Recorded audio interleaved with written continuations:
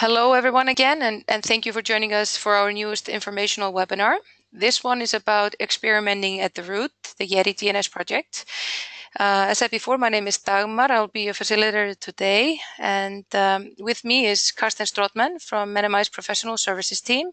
He will be giving you all the insights on the Yeti project. We'll be taking questions during the webinar, so if you use the questions functionality of the GoToWebinar, I'll collect them and submit them to Karsten afterwards. Please note that all attendees are on mute. We are also recording the session, and you'll find the webinar along with the slides at our website within a few days, and it will also be emailed your way. Without any further ado, I'll hand this over to Karsten. Thank you, Lua. Hello and welcome everybody. This is Karsten from the Men&Mice Professional Services team, and today we have a premiere. We have actually new technology on the webinars. We will have an interview this time. And the topic is Yeti DNS. And I was able to catch the Yeti DNS coordinator, Shane Kerr, on an interview to talk about this exciting project.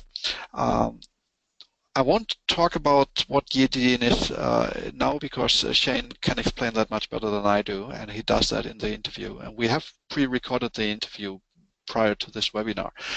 Please stay tuned after the webinar. We have two small tutorials where we show how to configure a bind9 resolver or an unbound resolver to use the Yeti DNS system. So if you want to participate in that great project, we show you how to do that. But now we start with the interview.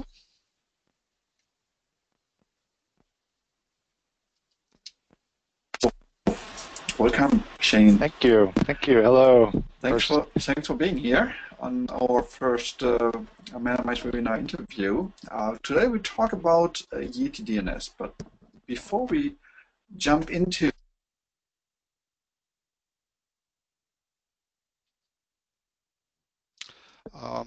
currently it seems to be have audio problems here. Wait a second. I'm switching over. That actually looks good.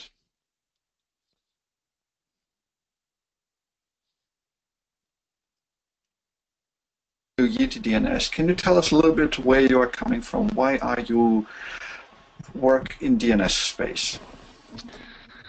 Yeah, so I worked on the internet for a while. I was a staff member at ARIN, which is the American registry, RIPE-NCC, which is the European registry for numbers. And after that, I got connected to ISC, who's the company that makes and maintains Bind, that I think still the most popular DNS software, if you're talking about servers. And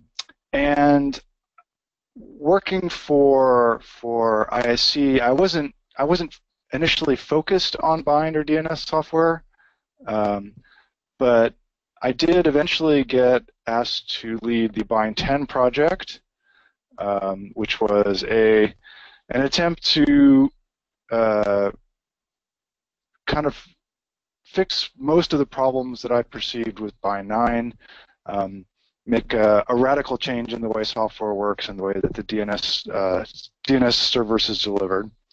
That project ultimately failed. At that point, I had to admit that I was a DNS person. So since that time, I've been working at DNS companies, doing DNS stuff. I worked for Dyn, which is a big DNS service delivery company, and previous to that, I'd worked at Affilius, which is a company, one of the registries that runs org info and a bunch of other ccTLDs and things like that. And at a company called BII, the Beijing Internet Institute, which is a Chinese company based out of Beijing. And about a year and a half ago, about a few months before I started there, they decided they wanted to look at the DNS community and see what they could do. BII, we've been involved with IPv6 for a long time, more than a decade now, and we've been involved with SDN also for many years. I think even before it became a super buzzword, we were involved with SDN. And so now we're also looking at DNS software, and that's kind of where the Yeti project comes in. So what exactly is Yeti DNS? So in order to understand the Yeti DNS, you have to know a little bit about how the root name server system works. So I guess most of the people watching this probably know basically how DNS works. It starts at the root, which are the very first servers that a DNS resolver goes to when it's trying to figure out how to convert a name into something else, usually an IP address. Right now, the root is a letter. The servers are identified by a letter. So A through M, and they're called A root server, B root server, and things like that. These root servers have been operated by 12 organizations since 1997, 1998, something like that. And these 12 organizations have not been changed so much since then. There has been a few cases where the management of a root server has moved around because a company was bought and things like that. But basically, it's the same organizations. And the same people, probably. Many of the same people, indeed. And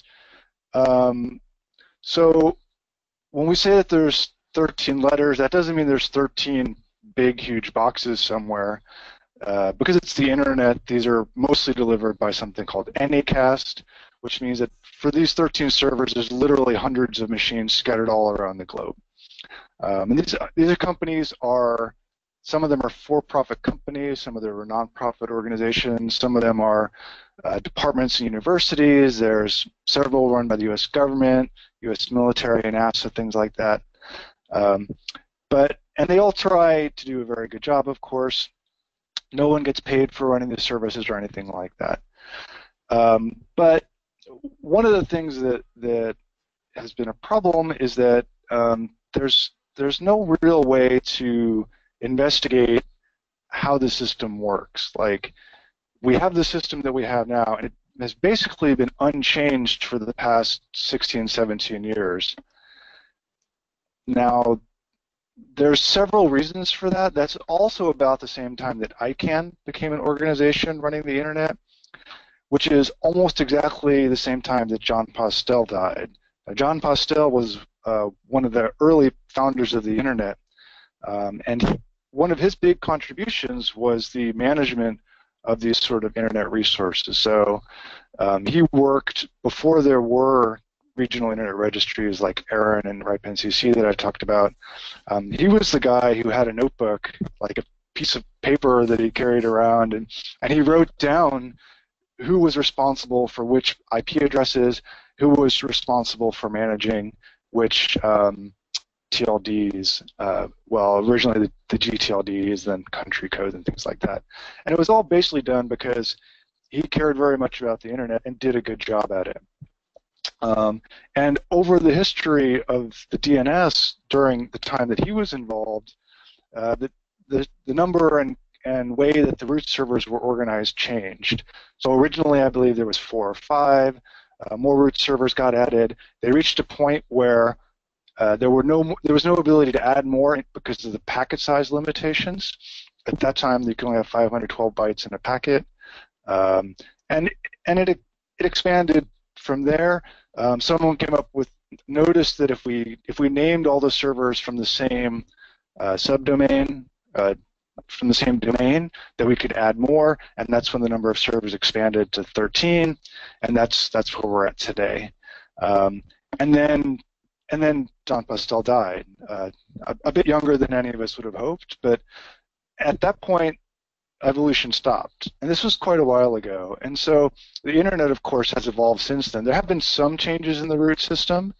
We've added IPv6. The root zone was signed a little over 5 years ago. We now have DNSSEC at the root. But fundamentally, the people who are running it and the way it's run haven't changed. And it's very difficult to know what would be what changes would be necessary or would improve the system of delivering the root zone. So this is kind of the scenario of the world just over a year ago when a few of my colleagues now, were at the WIDE camp in, I believe it was in, I don't know where it was, but somewhere in Japan. WIDE is an organization in Japan which has a long history of researching network issues. They are government and education and corporations all working together to improve the Japanese internet. One of my colleagues, Paul Vixie, had been invited. He was talking with Akira Kato, who is actually a Japanese professor working with WIDE, and one of my own colleagues, Davey Song, who works for BII. And they were talking about this problem of, wouldn't it be nice if we could research and investigate the root server system, look at alternate models, look at new technologies and things like that. So basically, I think over the course of a few beers, they decided, hey, let's try to design a system that looks like the root server system that we could use for researching technologies on it. And I guess we'll talk more about that later. And so they did. They designed a model of a production scale model of testing the root server system, and that is the Yeti project. So the whole idea is you want something that looks very much like the root server system today, but can be tested with new and interesting things, which, to be honest, are quite likely to break things. That's why you can't do these kind of tests on the real world system. And I guess we can talk more about exactly how the technology works too, but that's the basic idea. We want to do research into the root server system in a way that's not going to break the internet. So you mentioned already BII and WIDE and Paul Vixie meeting there and having these ideas of running this experiment of having a test bed for the root name server system. Are these the organizations that are, or the individuals running the project, or are there other people also involved? So the project, like all great internet projects, doesn't have any foundation or official organization. There's no signed documents between parties or anything like that. It's a very loosely organized group of interested people. So the three groups that we talked about there are BII, my own company, Beijing Internet Institute, WIDE, the WIDE project, which we discussed, and then Paul Vixie, who's Paul has many hats. He does a lot of different things in various places on the internet. In this case, he's just doing it as an interested individual and researcher. He does have a domain name registered that he does his work on this on, TISF, but basically TISF is just Paul in his capacity as part of the Yeti project. So these three groups act as the coordinators of the project. So we're the ones who set up the server which collects query data. We run the web server where people can go to find out information about it. We run the mailing list and things like that. And yeah, we have calls every week or two to make sure that everything's going well, organize face-to-face meetings and things like that. But those are the people involved with, as we said, coordinating it. These aren't the people that run the project or that are super responsible for it. There's two other kinds of roles. Well, there's several other roles in the project. Now, right now, we have what's called distribution masters. So, in the Yeti model, we actually, since we're trying to mimic the root zone, we have people who produce the root zone that the rest of the system will serve.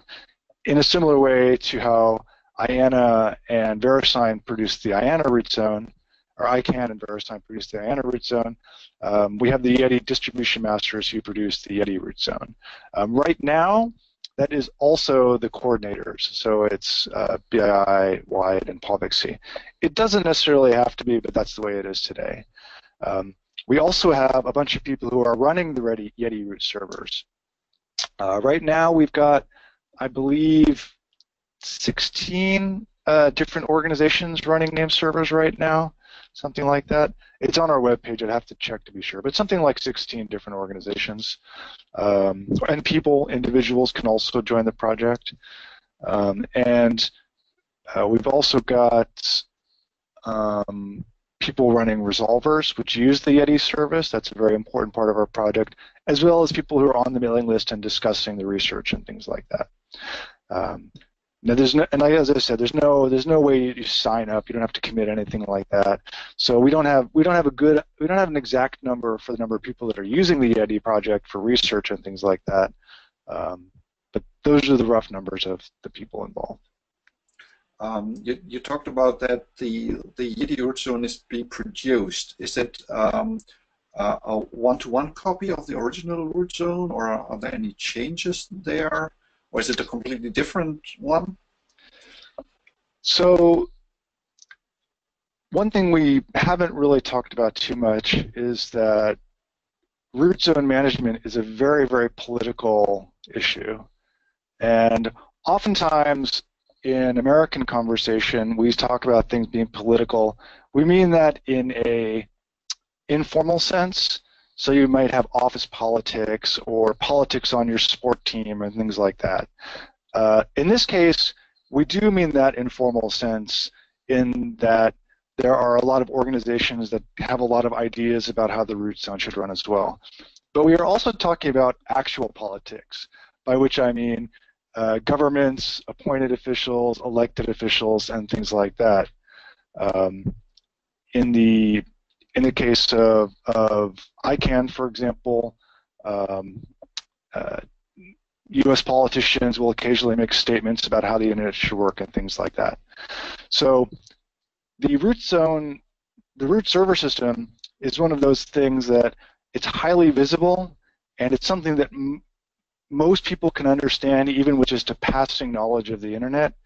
Well, I wouldn't say they have deep understanding, but they kind of get it.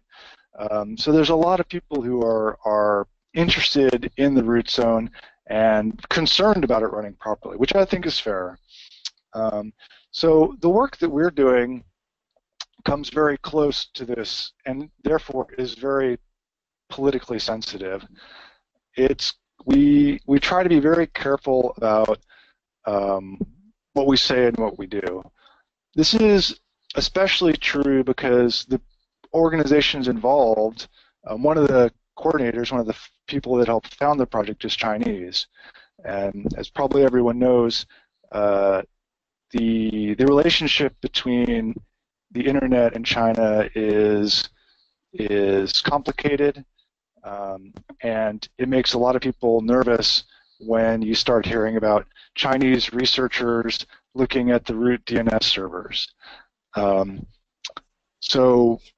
And I didn't talk too much about the organizations that are involved with the project, but we've also got people from India and Russia, as well as the US and lots of European members, most of which are from countries which don't have any root servers now. So the reason I bring all this up is that we have to be very careful about what we do to the root zone.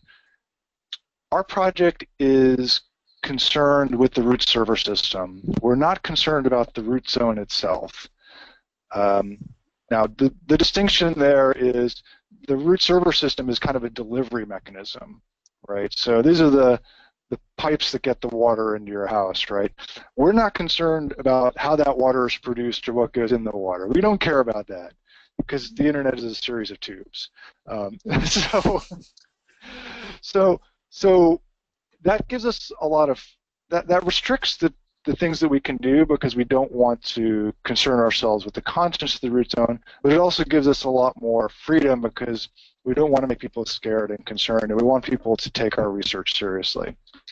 So, getting back to your question, what do we do to the root zone? We have on our mission statement for the project, on our goals, we say we have complete loyalty to IANA and the contents of the root zone. We do not modify it. That's our pledge to the world. And we've had some people proposing that we do some experiments which involve slight modifications, which probably fit within the spirit of that, but are not completely following the letter of the law, say. And right now, it looks like we're not going to do any of those experiments because we want to be very, very careful. So what we do now, just to give the more technical details, we actually download the copy of the root zone periodically from the root servers. Right now, I believe we're using the froot server. It doesn't really matter where we get it from. The zone is signed with DNSSEC. You can verify it. We could download it from IANA, and then I think 4 or 5 of the root servers allow you to zone transfer from them, which is why we use the froot server. It's the reason we chose F was we just happened to notice that it was the most up to date. I've since done some research, and I'm not at all confident that that is correct. But in any case, we download a latest copy of the root zone that IANA is publishing, that the IANA root server system is publishing, and then we take out all the signatures from DNSSEC. And the reason we do that is because we need to modify the zone slightly, and we have to sign it ourselves. We don't have the ICANN keys, which is good.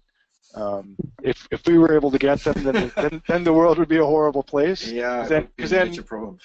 Yeah, then anyone could get it, right? But we take out, so we have to use our own keys for that, and we change the set of name servers that serves dot. Mm-hmm. Because that's a technical necessity to do. Exactly. And that's basically it. So we have a number of, if you look at the root zone, it'll say .nsa.rootservers.net, B, C, D, and so on. We take that out and add our own. And that's it. And then we sign the zone and publish it. So the only change that we do is we change the name servers that are serving the zone, because we have to do that in order for it to use our servers and not the IANA servers. Is the Yeti DNS project already operational in the sense that already experiments are running? Yeah, as with all great projects, we had very aggressive timelines and great hopes for our success. We took much longer to get the project organized than we had hoped originally. We had a few problems that we didn't foresee having in terms of synchronizing data between the distribution masters, which I discussed, and things like that. Those were all resolved a few months ago. We've actually just concluded our first experiment, and we're working on a write-up of that now. And we've actually started our second experiment. So our first experiment was what we call the multi-ZSK model.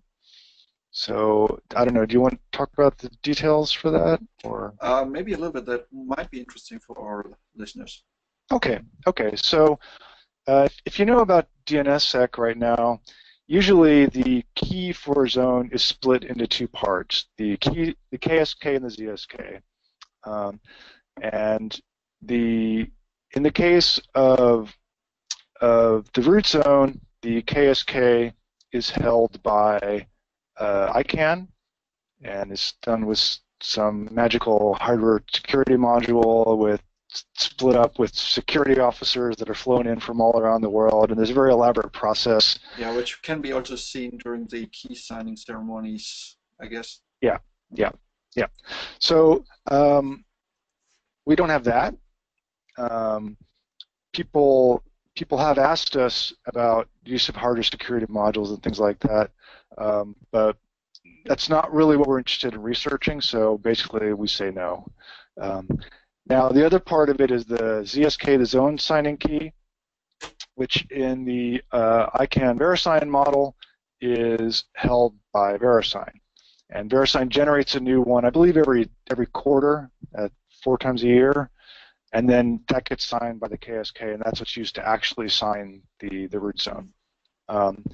So in our model, we've got 3 different distribution masters who all download the IANA root zone, do this modification that I talked about replacing the IANA root servers with our own root servers, and then publish it to our actual root servers, the Yeti root servers.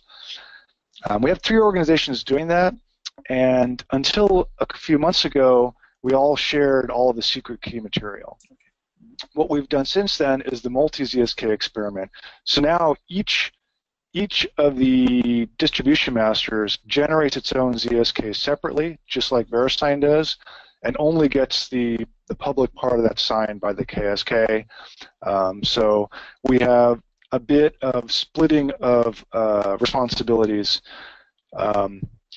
and we needed to test that in production. So what this actually means, though, is that the resolvers, the people that are actually checking the signatures, need to know about all of the different ZSKs. So we've actually got four keys in our zone right now, 1 for the KSK, and then each of the 3 ZSKs. And we needed to test that for a number of different cases. We wanted to test it if we're rolling the key, because when you go from an old key to a new key, which you do periodically, they both need to be in the zone for a period of time. So what we actually tested was having 7 keys at once, the KSK, as well as each of the ZSKs rolling, to verify that that would work. There's a few interesting things that happen with that. One is, because of all this extra data, which is cryptographic and everything, the things get bigger. Yeah, large packages. Large packets, that's right, that's right. And we start encountering interesting things like fragmentation. The packets become too big to fit into our packet size now. We're using only IPv6, and IPv6 has a minimum packet size that every network is supposed to guarantee to be supported of 1,280 bytes, or octets if you're in the IETF, but I call them bytes because I'm old school. And so what a lot of DNS software will do is just split the packets at that limit. And once we passed that size, we started getting 2 packets. We discovered a bug in someone's root server, a Yeti root server, because they were using some sort of Linux kernel filtering, which had a bug that didn't support it. And these are the kind of things you expect to find, and that's what we found. And we ran through all the tests. We ran it for a while. We've captured all the packets to see what the behavior on the traffic was. We discovered some problems with secondarying. These are all being written up. It was actually really cool to see this actual kind of real work being done. That means having 3 zone signing keys that not all zone signing keys were signing the whole zone. There weren't 3 signatures on all data. Instead, Correct. It was 1 signature, but it could be 1 out of 3 different signatures. Correct. DNSSEC has, I believe it's an explicit in the standards OR. So if any of the signatures verify, then you consider the data to be correct. That's important for when you're rolling the keys, of course. So we took advantage of that, and yeah, so when you do a normal query, like if you're looking up, belastingdienst.nl, that's the Dutch tax authorities, you'll do the lookup, and you'll, I forget where I was going with that. Anyway, sorry, my brain just died. Oh yeah, you do a normal lookup for belastingdienst.nl, and you'll get only the answer and the signature for that one signature. So it doesn't expand the size of most queries. It's only this kind of priming query, we call it, that you need to have additional data. You have all the public zone signing keys, which are all the DNS key resource records, or the DNS key resource records out of the root zone, which is then quite big, or can be quite big in case of a rollover. Yeah. Yes. Yeah. It can be quite big, and we actually exceeded 1,500 bytes, which is another magic limit in the networking world, because that's normally the packet size for Ethernet. Yes. Okay. So, but this only happens when all the keys are rolled at the same time. So it could be with careful orchestration avoided. Possibly. But what we wanted to do, because we're experimenting here, is we wanted to see the worst case behavior.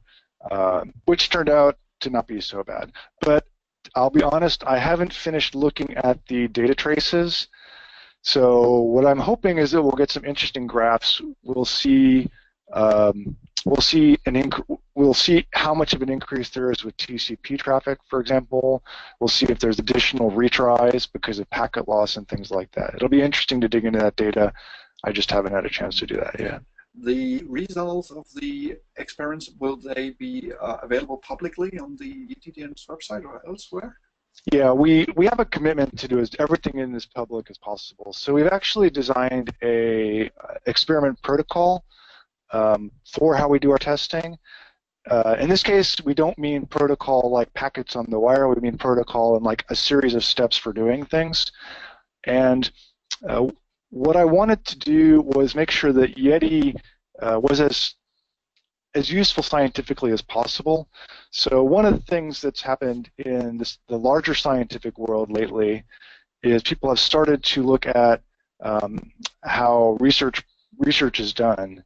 And for example, there was a big problem in the medical community a few years ago in that if you were doing a research on a type of drug, for example, to see if it was effective, if you were doing a single study and you say had 20 patients and 10 of them it worked for and 10 of them it didn't, if you excluded the 10 that it didn't, that would be considered research fraud, and rightly so. However, if you had 10 different papers and only half of the papers showed successful results and you excluded those, no one noticed. It was called the file drawer effect, which meant that only papers that showed the results that were interesting to you would be published. And so one of the things that's been done to combat this is that if you're going to look for something now, you say it in advance, so you can't just not publish uninteresting things. Another related thing is that if you have a whole bunch of data, you're going to find something interesting. It's the law of large numbers. There's always some pattern somewhere in there. So what I wanted to do is make sure that no one could accuse us of sort of manipulating the story by changing what we're looking for after we started. So in our experimental protocol, we state in advance what we're going to do, and we say what we're looking for, and then at the end we publish those results. So in this case, it was fairly simple. We did some lab tests first to make sure we weren't going to break our production network. Even though it's an experimental network, we don't want to do things which are just going to break stuff. And then we published what we're going to look for in the experiment. And to be honest, really all that we're looking for is that we don't break the network, that the thing continues to function. And then we're going to look for these other interesting things in terms of retries and fail back to TCP and things like that. So that's our plan. And like I said, I've written the first draft of the report. My colleagues are reviewing that now. I haven't done the going through all the data yet. It's actually already on GitHub in my own private account. Once we're happy with it, we'll do a pull request and pull it into our public GitHub, the project GitHub, say. We do most of our technical documentation of things on GitHub. It's just a convenient way to share proposed changes and things like that. We may turn this and other results into more academic papers. So that will involve, I'm hoping my colleagues will do that. They have more experience with academic journals than I do. So we need to, the results that I've written, for example, don't have a lot of background and explanation of how DNSSEC works and how the root servers works, because I assume that people on the Yeti project who are interested about it and are reading their paper are going to already know about most of this stuff. So an academic paper needs a little bit more background, so probably twice as long, and maybe have some, I don't know, LaTeX graphs and stuff like that. But yeah, it should all be public. That's the idea. Cool. You mentioned that the Yeti project is IPv6 only. How realistic is that for testing something like the root server system? Because the internet will be dual stacked for a long time. Might that not be that maybe the project is missing some side effects that only occur in a dual stack network, but not in a pure IPv6? So I think there's a few aspects of that. That is a valid criticism, and one possible answer to that is that, well, we've got 11 or 12% of the internet using IPv6 today. It's doubling every year, I guess, something like that. So in a few years, IPv4 will be a fond memory of network engineers sitting around talking about the good old days when we talked about our PDP-11s and things like that. But I think realistically, that's probably not the case. We're going to need to support IPv4 forever and ever. However, another possible answer to that is that if we were going to make modifications to the existing IANA root system, it might be difficult to draw a lot of conclusions from some of the results that we're going to publish. However, one possible answer to that is that there are many ways that you could alter the root server system. So one proposal would be to have a parallel IPv6 only root server system. So because any changes to the existing root server system are just completely risky and you need to be very, very conservative and cautious, one possibility may be to make a separate system which organizations can use, maintaining the same data, also managed by ICANN, just that it would be using some new topology, some new, like IPv6 only. It might have ECDSA for signatures and some sort of published mechanism for verifying signature roles and things like that. As you probably know, there's issues right now with the IANA root in terms of rolling the KSK and things like that. So, so I think if we hope, so we haven't talked too much about the future, and I guess we'll do that later, but it's possible that v6 only can show us a way to develop a future version of the IANA root server system that can be done in addition to the existing one. So, okay. Yeah. So you mentioned that the rolling of the key signing key of the production internet root server system, and that has been pushed back for a few months now because there's some uncertainty what will happen when the key signing key is rolled, because nobody knows, nobody hasn't done that before, and not in the scale of the internet. Is there any communication between the operators of the original root zone and the Yeti DNS project about doing a test run of these, or is that out of scope? Well, all right, there's a few issues here. Let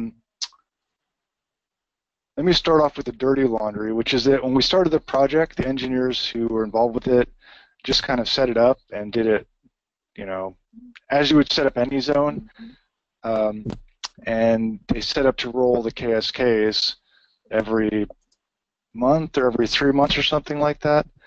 And the problem with the KSK roll and the root is that you don't have a parent to change your DS records at.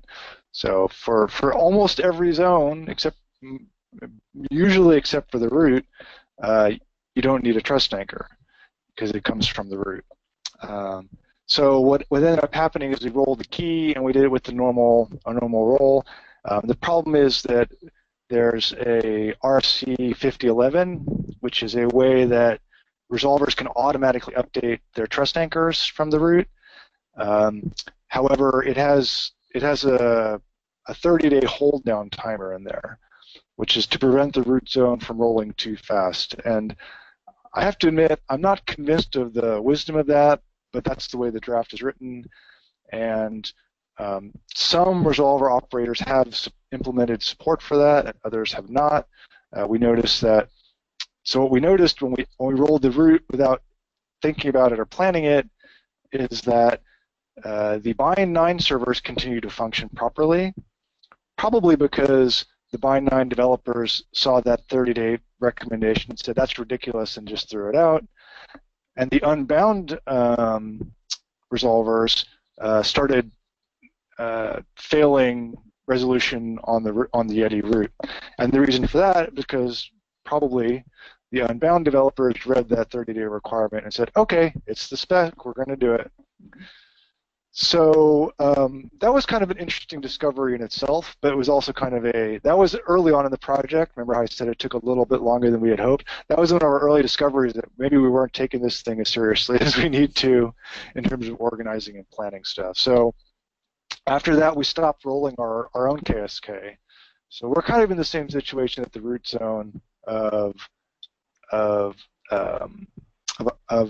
the IANA root.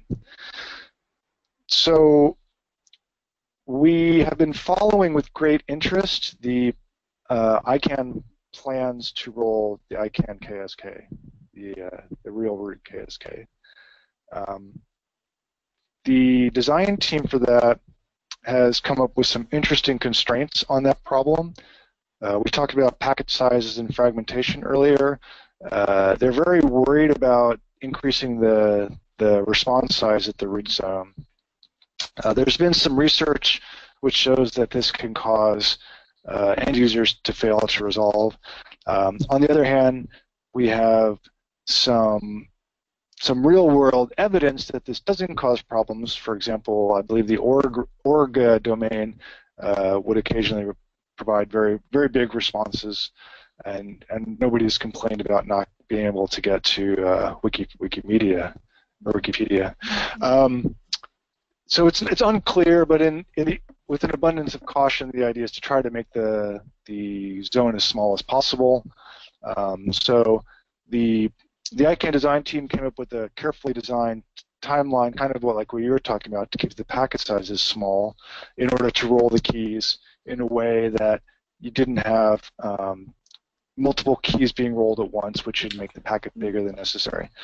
So we've looked at that, and I gave some feedback about this, and there's a process, and now they've kind of committed to their schedule to roll the root.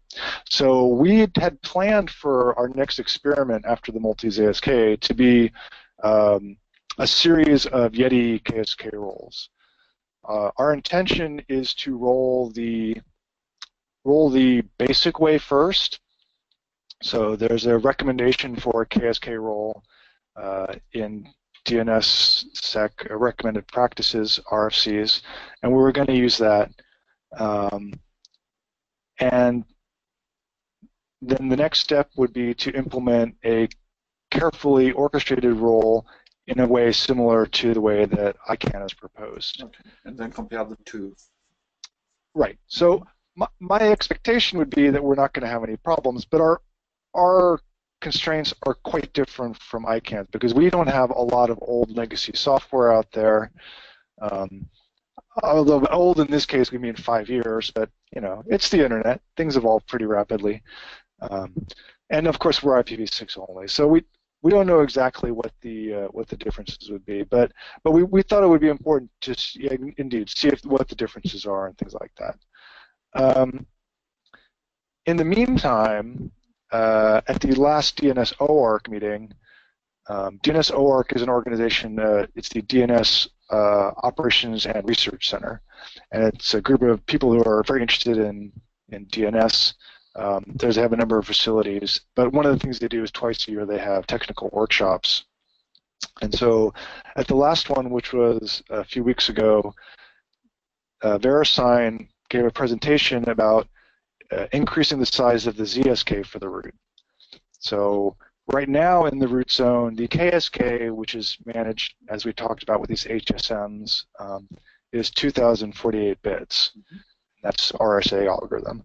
That's generally considered safe for the next several years, by cryptographers, I mean, and these kind of people, although there has been some discussion in the last few months about moving to algorithms which are resistant to quantum cryptography, but I think that's out of scope for our current concerns. Yep. But the ZSK is signed with 1024 bits, which is no longer a recommended key length. It's considered, it's probably not unsafe. No one's panicking. It's not going to cause major problems. But there is some concern that because of advances in computing power and cryptographers constantly working on new techniques, that 1024 bits is not going to be safe much longer. Yeah, the security margin is shrinking. Right, right. I think by now the estimation is that it might even be possible within a month or so that someone could crack such a key with for a state-level actor, someone with billions of dollars and highly dedicated trade people. So so basically, it's been recognized that we need to increase the size of the ZSK. This is what VeriSign has announced they're going to do. The time frame for this is relatively short. It's actually quite an interesting contrast between the long multi-stakeholder review technical expert process that we're having for the KSK role, which, to be honest, is much more dangerous and much more important, and the ZSK size increase, which VeriSign kind of just announced, and they're going to do it. So our next experiment that we've actually started is increasing the size of the Yeti ZSK to 2048 bits, and we actually kind of skimped on our experiment protocol. We didn't do a lab test for this because we thought that surely this is simple enough that it will work, and it seems like we've been right. We rolled, I believe we just are finishing up our roll because we have 3 ZSKs to roll. I think we're just finishing up our 3rd one now. So that experiment is going on. Once that finishes, we will then probably return to looking at the KSK roll as an experiment. Now, the relationship between the people working on the real production systems in the Yeti project is not bad, but it's also not great.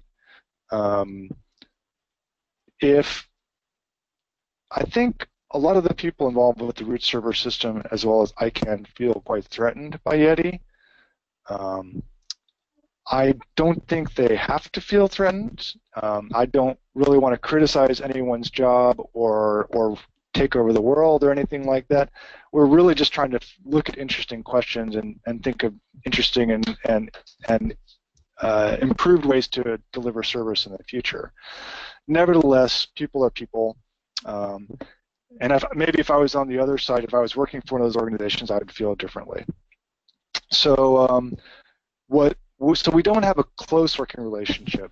Ideally for us, what would happen is someone from one of the current root operators or someone from ICANN or something like that would actually approach us and say, hey, we have an idea for an experiment. Can you please run it for us? We would be happy to do that. We'd say, great. Let's do it. I don't think that's likely to happen. I don't think they want to give the project any more legitimacy than it currently has. And I think a lot of people involved may be interested in the results themselves, but not sure if their community would support that. So one of the reasons we're doing everything publicly is so that we can then, it'll give us a way to deliver this information to interested engineers and decision makers in these organizations without having to have a direct dialogue. We can say, by the way, we ran the experiment, you may want to take it into consideration, and then they can look at it, they can replicate the results on their own, they can discard them for information, or these are all possible, but at least the data will be there and they can take these results and hopefully use it to improve the things like the KSK role that are coming up and things like that. Yeah, I think that is probably the best possible way in the current situation, as political as it is. Yeah. How about the software vendors that do DNS software like IC and Elnet Labs? You mentioned that Bind9 is behaving differently than unbound in case of a KSK rollover. Do they participate? Or do the project talk to them, like delivering back any results, problems with software that has been detected? Well, I used to work at ISC, so I know most of the engineers who are still currently working on this on Bind 9. I live in the Netherlands, which is the white hot heart of DNS in the universe. The hotspot. Exactly. We've got NLNet Labs here, and they make Unbound and NSD. We've also got PowerDNS, which makes PowerDNS and PowerDNS Recursor. So I've talked to all of these people. For example, the root zone has a few differences from other zones in the way it returns answers. So in the case of priming queries, Bind 9 does not return glue records properly. Well, from our point of view, it's not. It needs to be configured differently to return glue information. I actually put together might be a one-line patch, but maybe a three-line patch for Bind 9, which will change the default behavior and so that it will return glue records properly. Now, to be fair, for that to be an option in Bind 9 would probably take a few hundred lines of code, because you'd want to have an option configured, you need to document it, you need to test it, you need to have people be able to turn it on or off. And it's kind of a corner case. So I can see why they might not want to make it an option, and changing the default behavior is always risky. So, but we've had a discussion with Bind 9 engineers about that. We have also had we've had people from CZNIC testing their new resolver. CZNIC is the Czech registry, and they've made their own DNS server, the not DNS server. They're currently, I believe, in a beta phase for the not DNS resolver. Earlier on, when they were doing that, they actually used our Yeti system for doing testing of some kind. I don't know. We saw a lot of traffic for them, so I don't know the details there. But we were able to discover a bug in the not resolver. Not really a bug, but a strange way it handled name compression. So it would do name compression on a 0-byte label or something like that, because the root is 0 bytes. Nice. And technically you can compress that, although the compression is longer than the actual uncompressed version. So that wasn't really a bug. It met the spec, although it was questionable if that is useful. Questionable. But it did also tickled another bug in the Go language DNS library that Meet Gibson maintains, which is really nice. But it also triggered a bug in that, so that was quite interesting. I've also talked to the people from PowerDNS. I mentioned they're another Dutch DNS vendor. They said that the PowerDNS software would not properly serve the root zone, but they took an effort to fix it so it does that. So they actually said that they can actually serve the Yeti server, the Yeti zone, and participate in the project. So I've gotten interest from PowerDNS, and I'm hoping to convince their engineers to run a Yeti root server, because no one else is currently running a Yeti server using PowerDNS, probably because it wouldn't have worked before, and you need to run it out of their latest Git branch. And I talked to some of the people at NLNet Labs. They're interested, but they don't have a lot of time. But we also do already have people running NSD and people running Unbound resolvers. Likewise, with CZNIC, I think they're interested. We already have someone running not resolvers, or not servers, though, so it's not completely necessary that they be the ones to do it. And we have, of course, people running Bind. We run Bind ourselves. I think all three of the coordinators run Bind for our servers. ISC is in a special place, though, because they are not only a DNS vendor of open source software, but they also run the froot name server. Yes. So I I've had conversations with many of the root operators to try to convince them to join the project. Some of them are interested, but they're concerned about the optics, about how it looks. Some of them are interested, but they say they need work to convince their communities. Some of them, like ISE, are not interested at all. And I think that, of course, that's every root operator has their own priorities and political position and things like that. So it's not unexpected, but it would have been nice. If these cannot run for certain reasons or participate with the Yeti root server, maybe someone from our audience can do. Yeah. What is the project already full, or is there still a space to participate? Right. So one of the questions that we want to answer when we started the project was, what are the breaking points of the root server system? So the experiments that we've talked about so far are mostly ones that we expect to work. We expect servers to continue delivery, maybe with some slight degradation in quality as packets become bigger and bigger, but basically we expect things to continue to work. We know that there are going to be some limits. At some point, the system will fail. So, for example, if there were 1,000 root servers, performance would not be optimal, right? But what about 500? Probably not good, but 250? I don't know. At some point, it's going to be bad. And so one of the questions that we hope to answer is, how many servers is too many, right? We have other similar questions like, how fast can you add and remove root name servers? Right now, the process takes months to do, with typically maybe even a year or two of preparation. In the original root, not in the IANA root. Yes, sorry, in the IANA root. And I don't say, when I say add and remove name servers, I actually mean change the IP address of name servers, because we haven't had any changes for 17 years or whatever. But so these are the kind of questions we want to ask. But when we started the project, the coordinators declared that we wanted to have 25 root server instances. This was not done based on any scientific or mathematical analysis of packet sizes or anything. It was just sort of, if we have 25 root server operators, then we know there's a lot of interest. And that's more than double the amount of root server operators in the ICANN, the IANA root. So one of the questions that political people always ask is, why can't my country have a root name server? And historically, the answer has often been, oh, we'd love to, but there's simply no room left.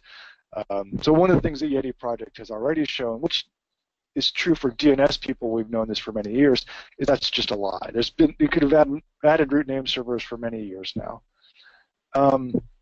So getting back to the question of how many can we have, how many root server operators are possible, today we actually do have 25 instances, 25 entries in the root zone. It's a little bit of a fiction though, because many of those are run by the same operators. There's the first group to do that was a French group of researchers and other people interested in France. They had already run one Yeti root name server, and they wanted to run another one using different software in a different environment. And we thought, okay, that's fine. Then we realized a few months ago that we were not adding new root server operators very quickly. This is because, to be honest, we have been more focused on getting our backend infrastructure sorted out properly and looking at the actual experiments. So we kind of stopped this kind of trying to convince people to join the project activity.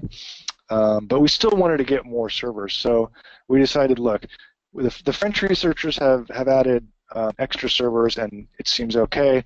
We'll just add more servers ourselves. So we put out a call to the discussion list of people working on Yeti. Said, look, if you want to run more name servers, that's great. Let's do it.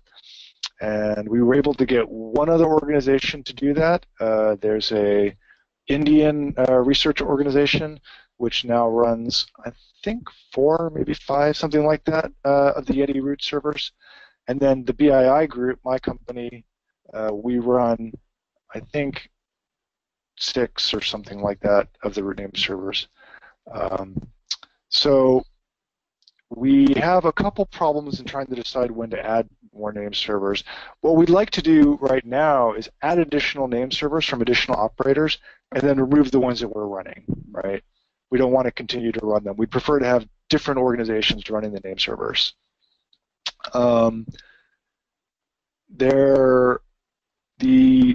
The main issue there is that we have a lot of name servers in Europe, which is not a problem necessarily. I think it has to do with the fact that there's a lot of DNS in Europe. Because of the CCTLD model, where every country has its own top-level domain, Europe has small countries, and there's a lot of them. So there's a lot of people doing DNS at that level. Plus, you know, it's a rich part of the world. You have a lot of network activity and things like that. A lot of people interested in this stuff. So I think more than half of our name servers are, our name server organizations are in Europe. So what we'd like to do, what we really want, what would be super exciting for us, is more people in other parts of the world. We don't have any African participants, for example. We don't have anyone in Oceania.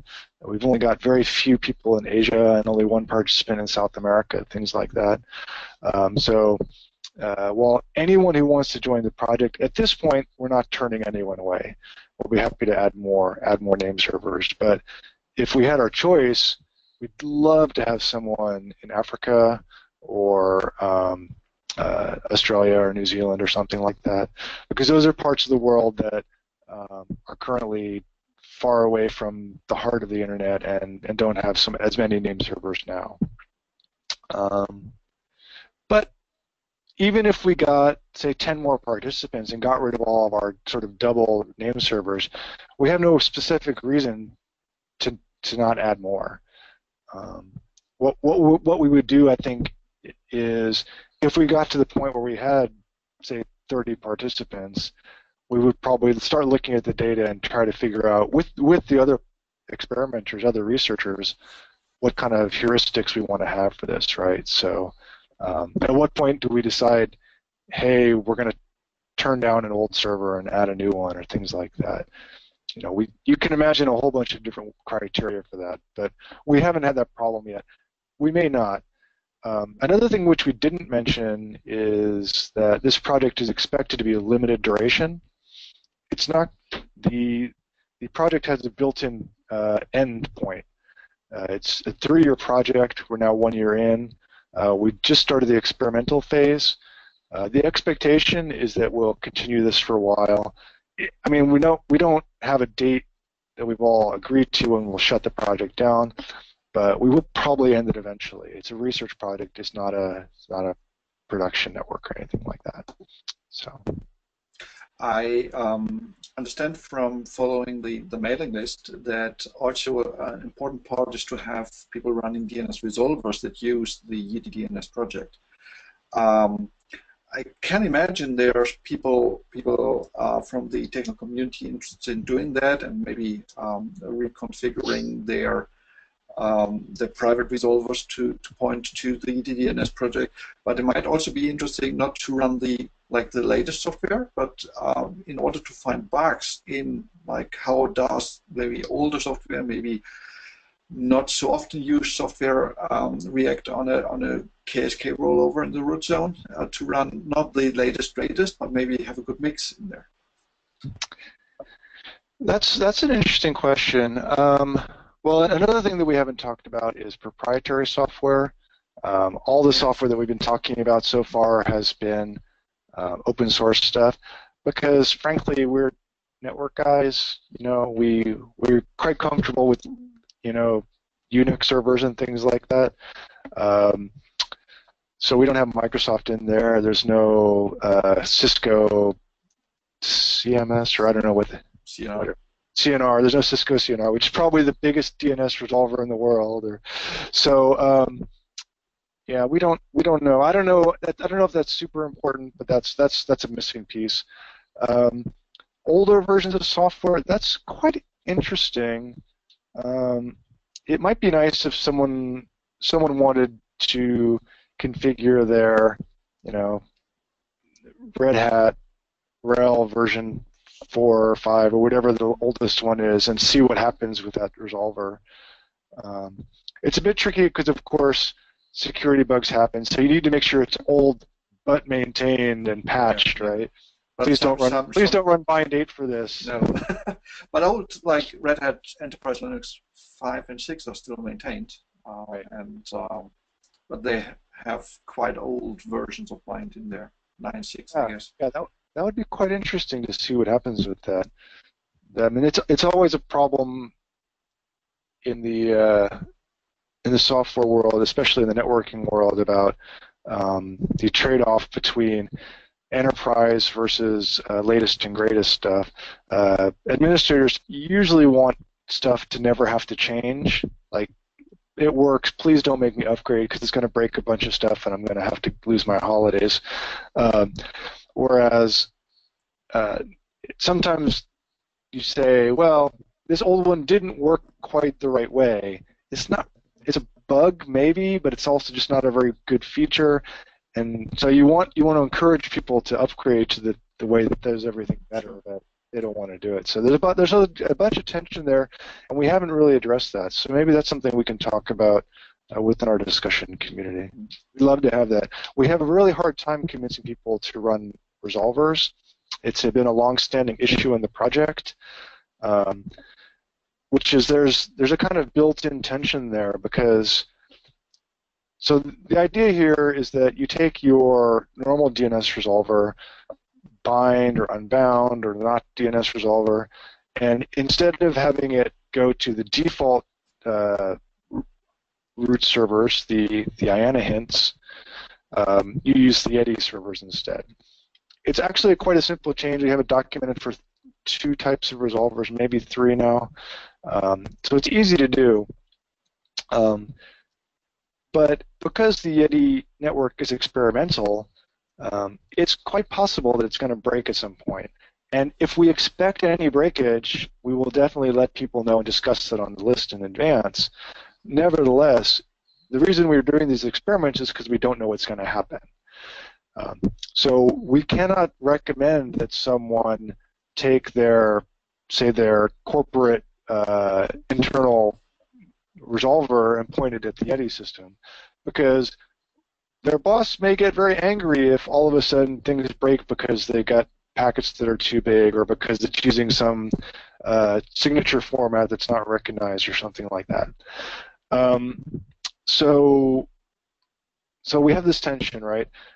And we've tried to come up with clever ways to work around that. One approach is one that my colleagues have done with the BUPT, the Beijing University of Post and Telecom, and what they've done there is they have some buildings that students go to classes in and meet with their professors, and they have Wi-Fi networks set up, and they've added a Wi-Fi network that uses the Yeti project for its DNS resolution, and I think that's quite an interesting, clever solution because it's Wi-Fi, and if all of a sudden your Wi-Fi network breaks, you go to another one.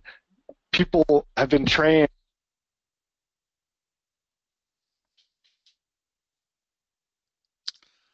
So not sure what happened to my video, but it was at the end of the presentation anyway. So I'm switching back now to my slides. I hope you enjoyed the interview with Shane. And at the end, he was talking about how interested people can join the project by running their resolvers against the Yeti DNS root name servers. And we have prepared a small tutorial how you can configure your bind or unbound to work with Yeti DNS. Be careful here. It's an experimental project, so there might be glitches and downtime, although I haven't seen any big problems in the last year where I was running a resolver and also one of the Yeti DNS root name servers. So having a critical mission, critical network running on Yeti DNS might not be good, but a research or internal IT stuff network, wireless might be okay. And Yeti DNS is IPv6 only, so in order to participate, you would need to have an IPv6 connectivity and an IPv6 address. Native IPv6 of course works best, but if you only have a tunnel, that's okay as well, it works. So I did all the tutorials here on the latest Ubuntu. It works on other Linuxes and Unix flavors quite similar. So here on Ubuntu, first step of course is to install bind9, and then the wget command downloads the root hints. Of course, you cannot use the built-in root hints from bind because they are for the IANA root name servers. On GitHub, there is the file for the Yeti DNS root hints. You download them. We put them here into etc bind yeti root.hints, and then we configure the bind configuration file, the named.conf.local that is on Ubuntu, with a root hint zone pointing to the downloaded file, and the DNSSEC key signing key for the Yeti project, which is there for DNSSEC validation. Once we have done that, we have to disable the IANA root hints, which on Ubuntu are still in a file format. So the bind on Ubuntu doesn't rely on the built-in root hints. So we have to remove these. Best is to just comment it out, don't delete that entry, so that you can switch back if you like. Named checkconf will check whether the configuration file is still sane and can be loaded, and then system control for systemd restart and status should reconfigure and restart the bind9. And then for testing, we send with dig a query to the local address on that server asking for the name servers for the dot for the root zone, and back we will see all the 25 root name server names, and importantly check the AD flag telling us whether DNSSEC validation is enabled.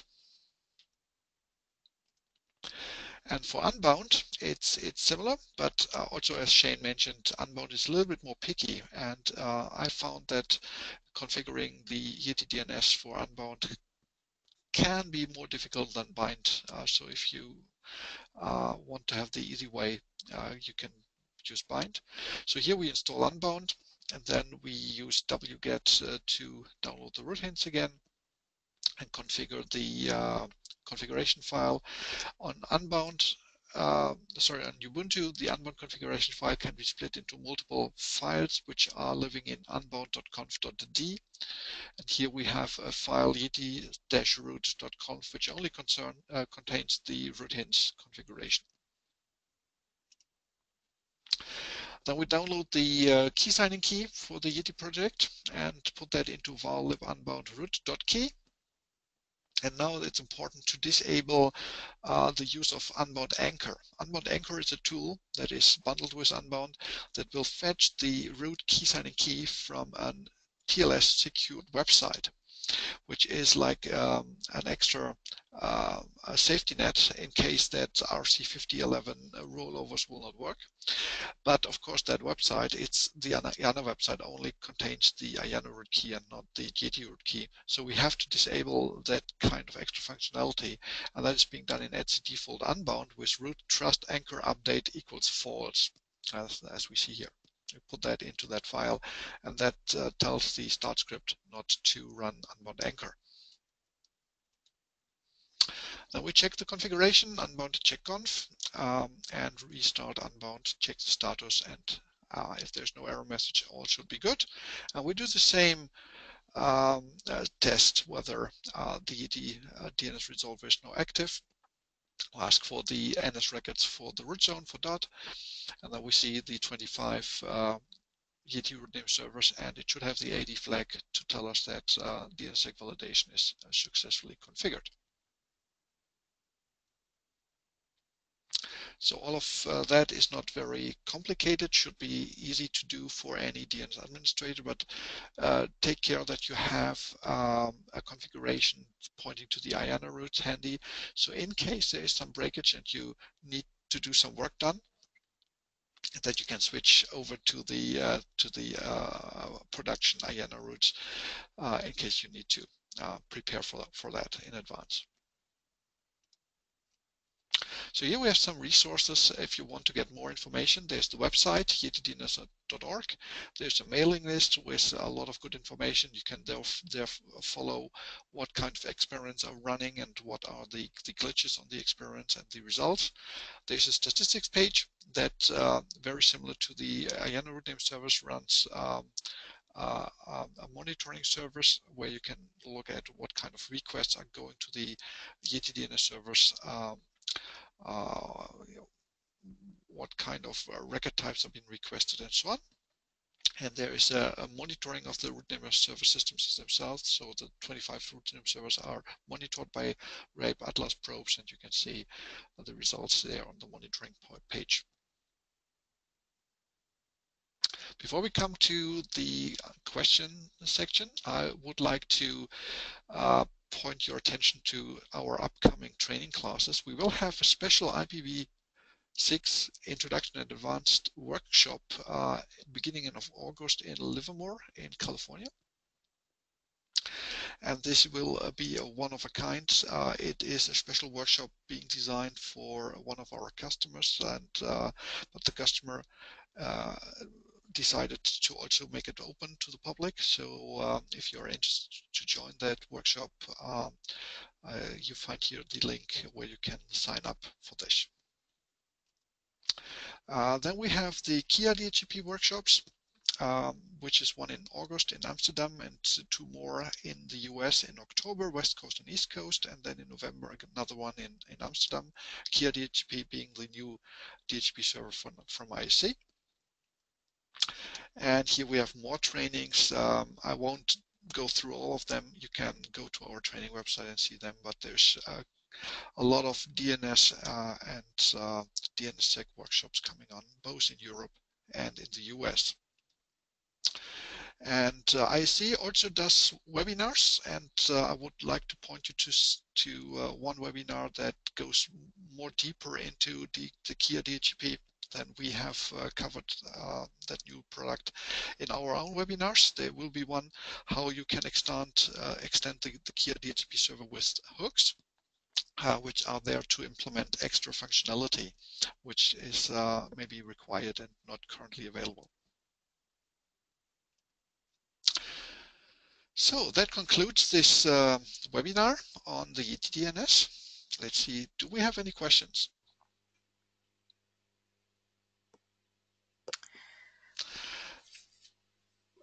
Karsten, if I might step in here. Unfortunately, I don't see any questions in the GoToWebinar questions functionality. Might also be that all questions have been answered during the interview. Yes, it's well. Since I don't see anybody typing in, I would like to thank you all for attending, and thank you, Karsten, for this very informative webinar. I want to encourage everyone to visit our website to get familiarized with upcoming webinars, as well as get recording and slides from our previous webinars. And I believe, is there anything on your end, Karsten, that you would like to finish up with, or? Yes, this was the first webinar where we had this new format of having an interview. Mm-hmm.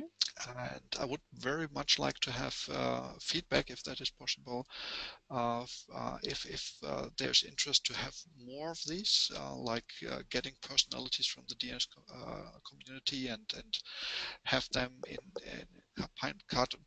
part of an interview, or if our audience would like to prefer to have the webinars like they have been in the past.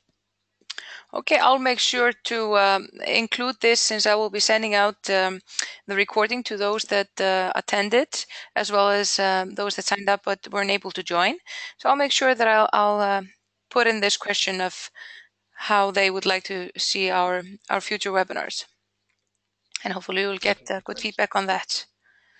Anything else on your end? No, I'm fine. Okay, so that was excellent. So I think, as said before, just visit our website to see previous recording and slides. And until next time, thank you, Karsten, and for all the attendees, enjoy the day. Thank you, Laura. Have a good day. Yeah, you Bye for too. now. Bye-bye.